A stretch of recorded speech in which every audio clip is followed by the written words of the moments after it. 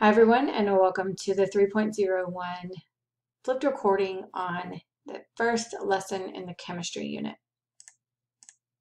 So be sure to take notes during this recording. I'm going to help you answer your guiding questions as well as help you fill in notes on the lesson that you can use on your quizzes and tests.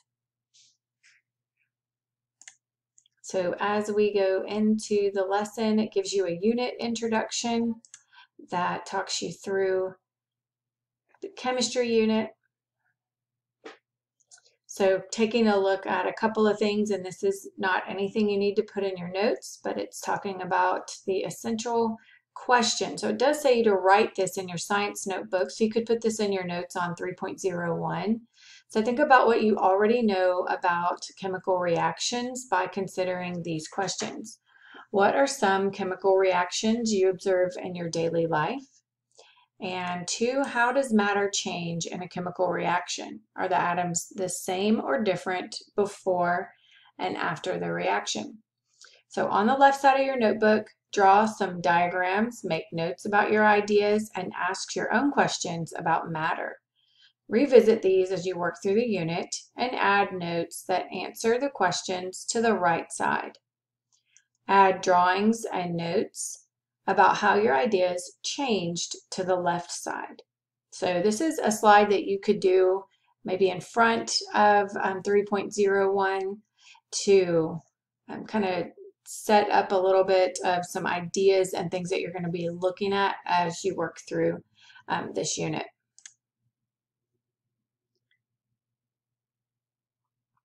So next we're looking at chemistry. When you were a child, you may have asked, what's the moon made of? And you may have received the answer, it's made of cheese. You know now that that's not true, but the what is this made of question and many others can be asked about nearly everything you see in life. So there's a video here. It says chemistry is the study of matter and how it behaves. So there's a definition for you to put in your notes. This is a vast field that covers everything that you see and encounter in life. Chemistry is not just for a laboratory, it happens all around you. For example, the electricity that powers your computer is the movement of electrons. You're using chemistry right now and you probably don't even realize it. How can a new cell phone have more memory than older versions and yet be smaller? What makes glow sticks glow? How does your pizza crust get that bubbly, airy texture? Why do fireworks happen so fast while rusting happens so slowly? How is gold separated from mined rock and then turned into jewelry? One word can help answer all of these questions: chemistry. All right, so there's a preview there of what we'll be looking at. So next thing that you need to do is take a look at the lesson goals. Again, these are not anything that need to be put on your slide. You do have some key words to go ahead and define. So since this is the first lesson in the unit, you can go ahead and open a new template slide. Okay, and remember in doing that, you're going to want to change these things up here to get you started. Oh, enable editing. I always forget that part. So every time, very easy to do this one. Physical science unit name. So this would be Unit 3 Chemistry. And then you can leave this one blank for now because you will want to go ahead and duplicate it a couple of times so that you're set up for lessons to come. And then go back up here and change this to 3.01 Chemistry. Okay, so you'll be updating, go ahead and put some definitions there, just as you have done in the other lessons. So that will be your PowerPoint for Unit 3. You're going to want to put in covalent bond. That's a bond in which the electrons are shared between the bonded atoms. So they're shared, like a covenant, something shared together. You can think of that. Ionic bond. is the force of attraction between a charged atom or a group of connected atoms and another with the opposite charge. So it's a little hard to remember that one. I always remember the word covalent, kind of like covenant shared, and then ionic. Here, this one, you've got opposite charges. Okay, so the last one, valence electrons, you know, those electrons are in the outermost shell.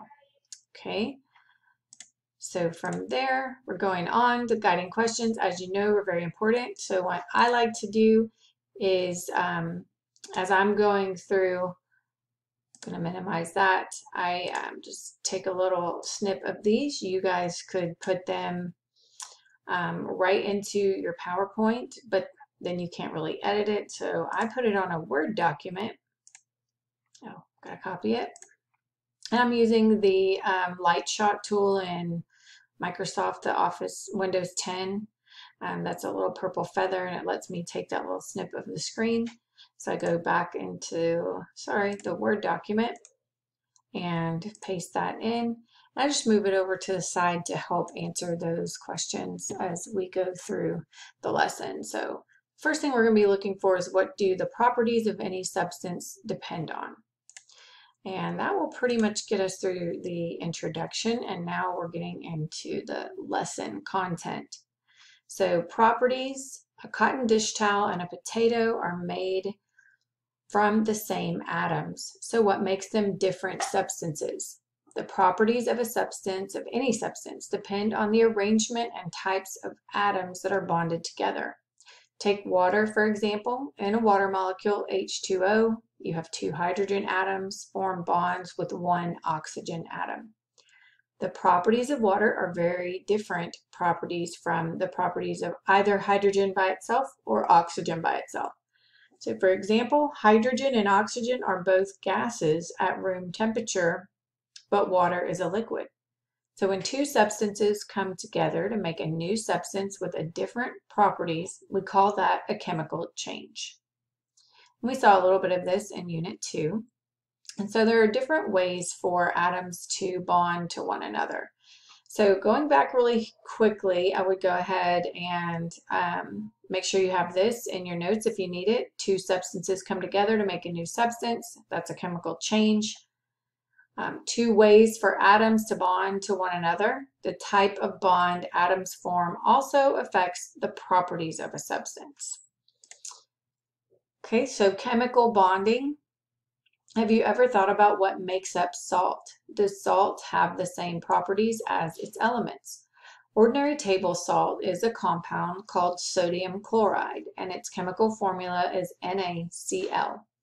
NaCl is composed of 1 atom of sodium for every atom of chlorine.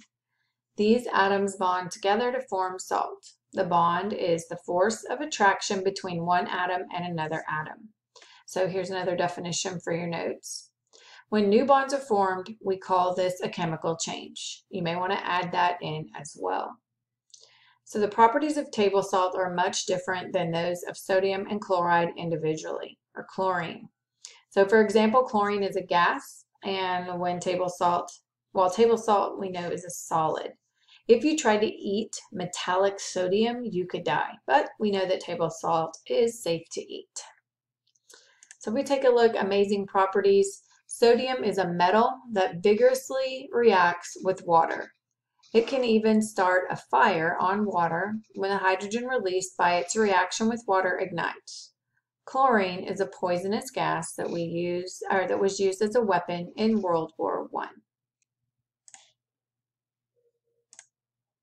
All right, so electrons and bonding. Atoms combine to form stable electron arrangements. A stable arrangement is one that does not change easily. If atoms exist in unstable arrangement, they tend to rearrange to a more stable arrangement. For most elements, the most stable arrangement is 8 outer shell electrons. I would put that in your notes. The most stable arrangement is an 8 outer electrons. Okay. The valence electrons, we got that word earlier, of an atom are the electrons in its outermost shell. So study the example of sodium and chlorine again. How could these atoms most easily have 8 valence electrons?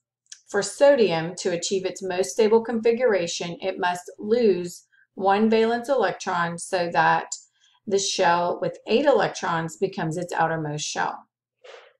For chlorine to achieve its most stable configuration, it must gain 1 electron to have 8 valence electrons.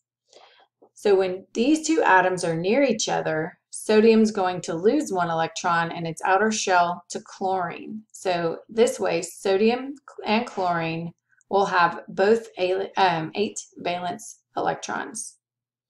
All right, so it is important to note, and you may want to put this example in your notes. And one thing that you might want to have handy is your periodic table as you go through, because it'll start to see patterns on the outer shell electrons. And so we can see that sodium is Na, it's in group 1, so we know that it's a +1. So at the top we said for sodium to achieve its most stable electron, it must lose 1 valence electron. So the +1, that means it's gonna go away. And then chlorine, we know, is in group 17, and it's a -1 charge, so that means it's got to gain 1 electron to have 8 valence electrons. So you can see in the example, sodium only has 1 here, so it's going to give it away, and it's going to bond with chlorine to complete that valence shell to 8. So once those are bonded together, they will share those electrons. Okay, next, ionic bonds and ionic compounds. So when an atom gains or loses 1 or more electrons, an ion is formed. So that is something you want to include in your notes. An ion has a charge. A sodium ion is Na+, and a chloride ion is a Cl-. The plus sign tells you that sodium ions have lost 1 electron. So that's what I was mentioning earlier on the group 1 elements. They have the little plus sign by them, so they're going to lose that electron. And the minus sign tells you that the chlorine atoms have gained 1 electron.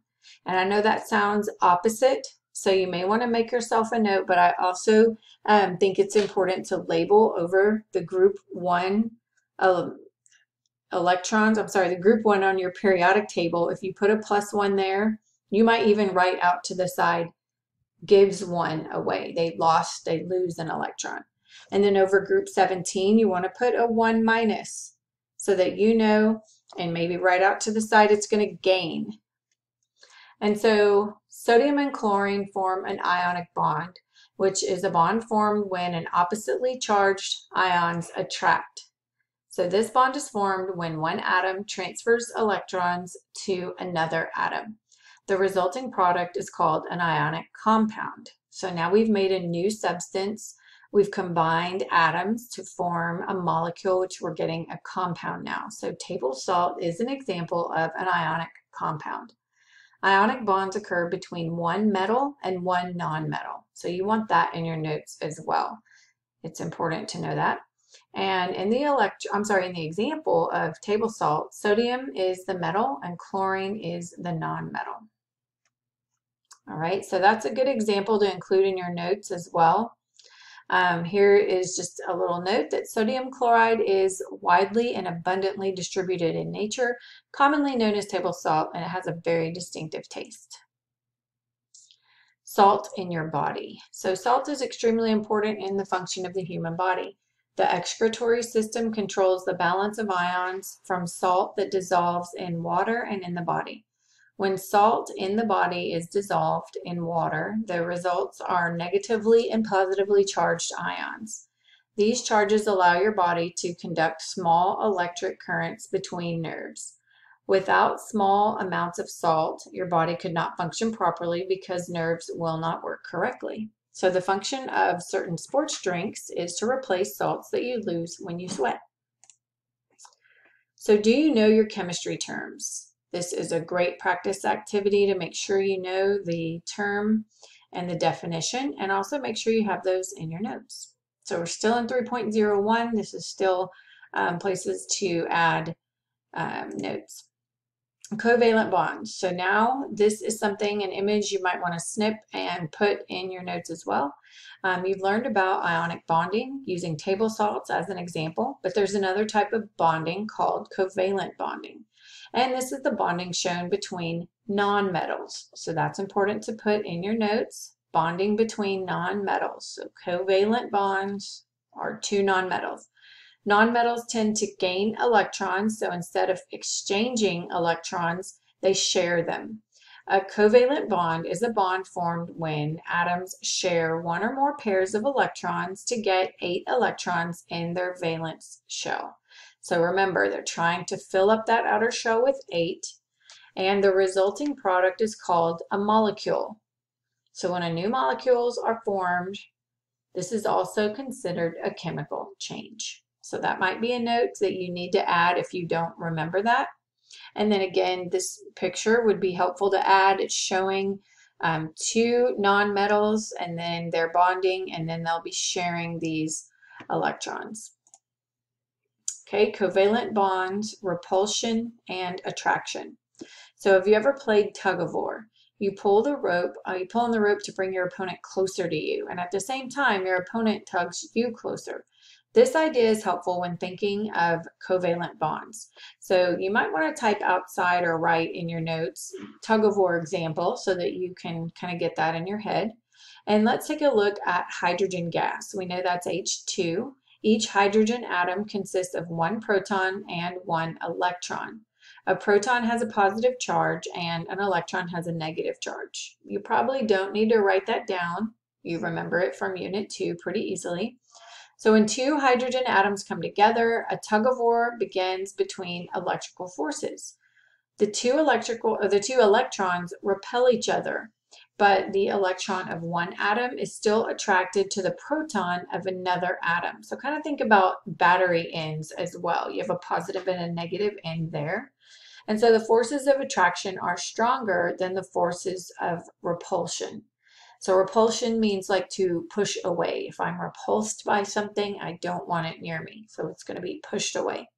So the two atoms form a bond in which the two electrons are shared by the two atoms. So if you look at this image, you're able to see, we know it's hydrogen. It has one proton in the nucleus. So this is a hydrogen atom and this is a hydrogen atom. And then we can see one electron on each outer shell. So you can see that the two positives are pushing this way. You can see the negatives are repelling each other going that way because you know how they'll say opposites attract. These are positive, so they're going to push away from each other. Okay, and here's negative, negative, so they're going to push away from each other. So two hydrogen atoms make contact. Particles in one atom attract and repel particles in the other. So you can see that here they're going to pull together a positive and negative, but they're going to push away where they are the same. Okay, so a bond forms when forces are balanced. If we look at this picture, you can see again where I was talking about the attraction. So remember, opposites attract. You always hear that saying. And so now you're able to see where the bonds or the protons and the electrons are attracted. So you can add that into your notes as well. So covalent bonds are shared electrons. Look at this diagram. Here you see a model of two separate hydrogen atoms, each represented by an H and each with a single dot on one side. This dot represents a valence electron or the electron in the outer shell. In the second diagram, you see the covalent bond that forms when two atoms meet. The double dots between the atoms represent the shared pair of electrons, and we call two shared electrons a covalent bond. So remember, if you want to put that in your notes again, you can. This is showing you the two separate hydrogen atoms. Each has one valence electron, And then when we look at the next picture, now you're showing like a hydrogen H2, hydrogen gas. This is how you would show that covalent bond. They are sharing those electrons to bond. Okay, we're moving into covalently bonded compounds. So let's look about at the example about plants. They take in carbon dioxide, CO2, and water, H2O. Both are covalently bonded compounds. Through the complex process of photosynthesis, bonds are rearranged to form glucose or sugar and oxygen gas. This is one example in which covalent bonds are important in determining chemical, physical, and biological properties of matter. Have a look around you. You can probably see wood, rubber, water, pottery, your skin, and all of these things are made of covalently bonded compounds. Covalently bonded substances make up most of the substances needed for life to exist. Okay, so as we're going through these, hopefully you're going back. I haven't referenced the guiding questions. Question number 8. This actually answers the last question. So what kind of bond makes up most of the substances needed for life to exist? That's number 8, covalently bonded compounds. Guiding question 7, why do repulsion and attraction take place during covalent bonding? So that's where you would use your positive and negative, those images that I just had you screenshot before in your notes. So you can go back from what we've talked about, and you should be able to easily fill in those guiding questions. And you also see those at the end usually as well. There's a couple in the lesson review. So kind of wrapping back up here, ionic versus covalent, it is important to understand the difference. One thing you might want to do is, this is practice looking at elements, lithium and bromide. So you've got to, you're seeing like lithium is a metal, bromine is a non-metal. So if you remember, we talked about a metal and a non-metal is ionic, occurs between a metal and a non-metal. Ionic occurs between two atoms. So we know that both of them occur between two atoms, occur between two non-metals, that's covalent. Electrons are transferred from one atom to another. That happens in both. Actually, transferred, it happens in ionic because they're shared and covalent. So both use attractive forces to form a chemical bond and result in chemical change. So it says both, so hopefully that gives you a clue. Electrons are shared between two atoms. We know that is covalent. Use the valence shell electrons of two atoms. We know that that happens in both of them. And then a carbon-oxygen bond is an example. Carbon and oxygen are both non-metals. So if you check this and get them all correct, you can screenshot this and put them in your notes as well. So that wraps us up. We have finished the lesson content. If you take a look at the lesson review, you're also able to go through and answer 5 questions there. That's just going to help cement some of the stuff we talked about. A dish towel and a potato, so remember that's on the first slide. So just go through and see how well you do on that. Anything you miss, I encourage you to put in your notes as something you might potentially see on a quiz. So if you had the question and the correct answer in, that would be really helpful. And then checking your knowledge, we know when atoms bond, new substances are formed. The way atoms bond affects the properties of the new substance. So think about that in the concept in terms of how atoms interact with each other. And then these are usually questions that you can find answers to based on everything we've talked about. The answer is here if you don't know it, but it helps you sometimes with the guiding questions are very similar. So that wraps up the intro into chemistry. I hope that was helpful for you.